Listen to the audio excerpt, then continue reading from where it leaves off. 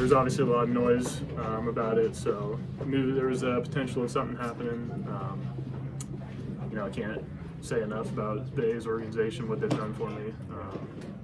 I've been here since 2012, so almost 10 years, my whole baseball career, and you know, it's bittersweet leaving. Obviously, I know Atlanta is an amazing place, World Series champs, my hometown. So, you know, if there was one place to go and leave here, that's the place to do it. So, I'm excited about it. You know, a lot of good friendships here that, you know, we'll be saying bye to, and you know, it's just like I said, bittersweet, but excited about what's to come.